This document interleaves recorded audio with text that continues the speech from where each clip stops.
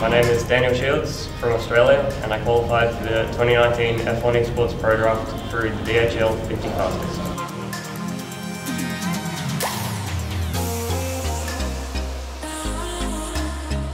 It was really good, of course. It's what everyone who tried to qualify would want to get to. So it's not over yet. Of course, the hard work is pretty much today, and then if you get through, the hard work is after that. So it doesn't really stop. I'll try to do as good as I can, but feeling pretty confident.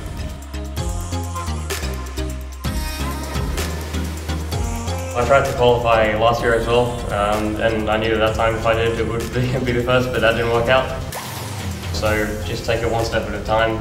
Try focus on the race now. If it goes well, then hopefully get picked. If that goes well, then just try to do as well as I can and hopefully get into the Pro Series. Number 10, Daniel Shields.